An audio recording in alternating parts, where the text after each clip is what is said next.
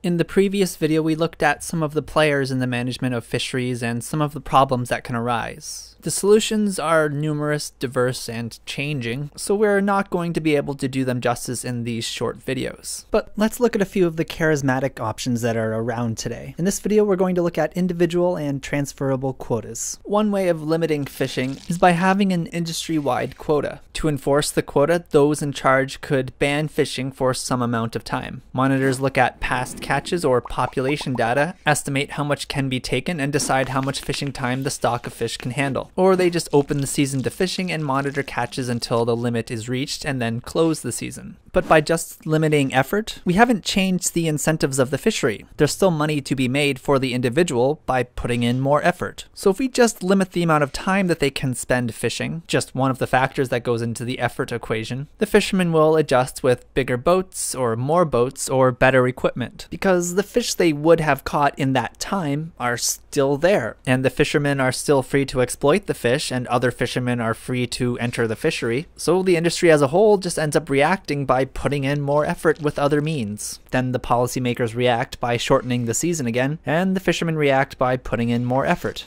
The end result isn't really a reduction in effort, but the creation of a very short fishing season, an increase in the fishermen's costs, and an increase in occupational hazard, because they can't wait for good weather and they need to pack as much fishing into that time as they can. The fisheries that operate like this can be some of the most dangerous professions in the world. One way to prevent this is by, instead of having an industry-wide quota, is by having individual quotas. So you basically take a portion of the total allowable catch and then split it up to give to all the fishermen. Normally it's an open access game, and a fisherman doesn't have rights to the fish until they're in the boat. So they're managing their tools to try to get as much of the fish as they can. Instead, give them each an individual amount of the total quota. This way each fisherman knows more about how much fish they're going to get that season, so they know how much to invest in equipment and maybe when to go fishing. It's basically giving the fishermen the rights to a certain number of fish while they're still in the water. In theory, it's taking this rivalrous resource where people race to take from a pool of fish and separating it into non-rivalrous sections. This way there's less of a race to fish, and fishermen can plan ahead. Just a simple system like this that we've been talking about doesn't get rid of all competition, but it's a step in the right direction. Also, by making these quotas tradable, you can get a more efficient outcome for how much each fisherman is fishing. Let's say we have a fishery with just 2 fishermen, who are each given half the season's quota for a stock of fish. We've been generally assuming up till now that all the boats are equal in their cost per unit effort, but that's not the case. Let's say in the beginning for this fisherman, that first bit of fish quota, that first 100 tons of fish, has a lot of value to him. He's got his ship and crew ready with nothing else to do, and it would be relatively easy and inexpensive to fish that first bunch of fish, so he's willing to pay a lot for those quotas. For the second 100th ton, maybe to be able to fish that much, he would have to hire some additional crew, so if he had to buy more quotas, he would need the quotas to be a bit cheaper. They're a little bit less valuable to him because his costs are higher. If he gets even more quotas, he would need to hire even more crew, or maybe pay them overtime wages, or maybe he doesn't even think he can sell that much fish. So he continually values additional fishing rights less and less. In other words, his marginal value of fishing quotas decreases as he gets more of them. Okay, and let's say the other fisherman has a similar line. Her number of quotas comes in from the right here. This is his amount of quotas, this is her amount of quotas. Added together, they always have the total number of quotas. This just represents them trading. Okay, but let's say with her, maybe she has a more fuel efficient boat, or she knows some great secret fishing spots or techniques or something that makes it so that she can fish for a bit cheaper. If she can fish for cheaper but the price of fish isn't changing, then she can make more money per fish, which after all is said and done makes it so that she's able to pay more for fishing quotas. So her value per quota is higher. And let's say, just like with him, her marginal benefit from another quota goes down as she gets more of them, and her demand for quotas looks like this. Okay, so right now with the initial allocation, let's say they're each getting half to start for simplicity. In reality, these types of systems are generally distributed based on the fisherman's historical catches or current level of investment. Here at the initial allocation, she values quotas more than he does. So if the quotas were tradable, he would be willing to sell some of his quotas to her, and she would be willing to buy. To her, this quota is worth this much money, but she would be able to pay less than that to somebody who values the quotas less. To him, it's only worth this much, but there's somebody willing to pay more than that, so they would be willing to trade their quotas. After that, they're in a similar position, so they'll trade again, and they'll keep trading quotas until here. Now they value the quotas the same amount. she wouldn't buy any more past this point because he would expect more money than she cares to pay. This is the benefit of trading quotas. Allocate the quotas as fairly as you can in the beginning, then through trade they will reach an efficient allocation of how much each fisher is fishing based on their abilities and their preferences. Okay, let's say she was just way more efficient than he was at fishing. He doesn't value any of his quotas as much as she does. She would be willing to pay him for all his quotas and he would be willing to sell them all. So this means that he would make more money if he just fired his crew, didn't worry about equipment and gas and fishing, and just sold all of his rights to somebody who places a higher value on them. She's basically leasing all of his rights to fish for that period. This is another benefit. The system encourages some people to leave, and the fishermen who remain, the ones who are gaining that extra rent from fishing, are the ones paying for the transition. This can sometimes mean that it's the offshore or large-scale commercial fishermen that end up with all the quotas since they can fish for cheaper, and it's probably the smaller, more labor-intensive boats that are losing out. This might be what you want, or it can be corrected by separating the total allowable catch into two sets of markets and restrict trade between the markets, or something. The benefit to allowing a market for quotas is that they take into account all of the fishermen's values. For example, yes, he may be less efficient than she is, but what if he really likes to fish? It's a family tradition and he's always loved it. In theory, this is going to raise the value of his quotas. He's going to take that into account.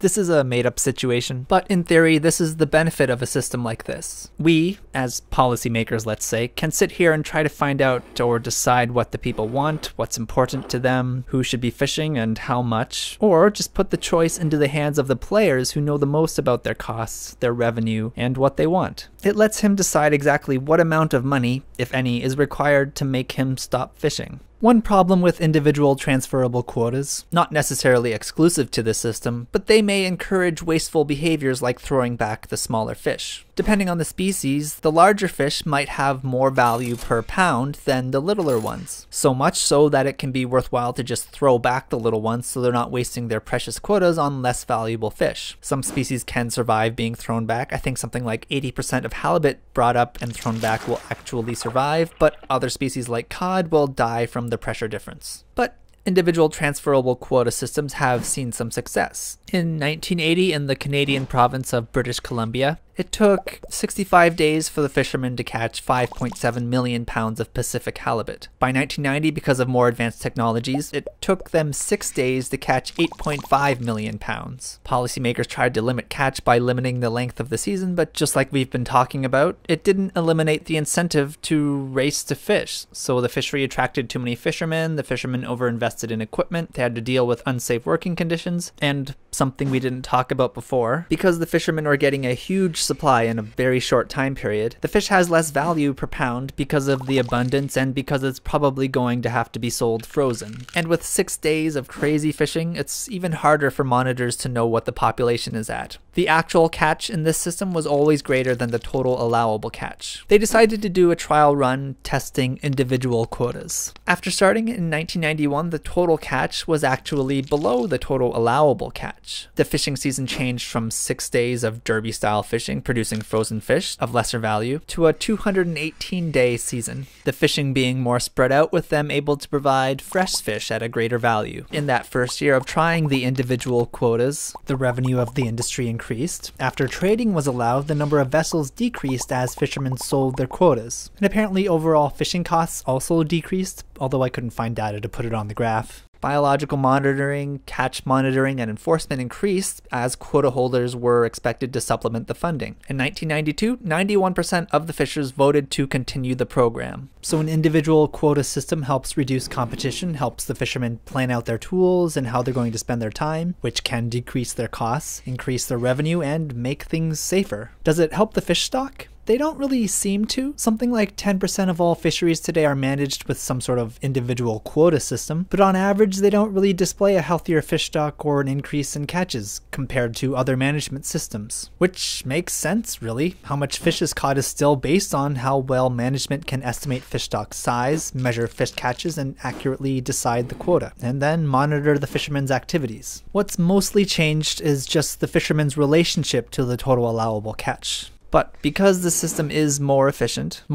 meaning there would be more money being made for the same amount of fish being caught, some of that money can and should be rolled back into monitoring, enforcement, etc. that pushes the industry towards the maximum economic yield. We really just scratched the surface on these kinds of systems, but you know, we're out of time. In the next video, we're going to look at management by space or territory, rather than just by a single species like we've been looking at in this video.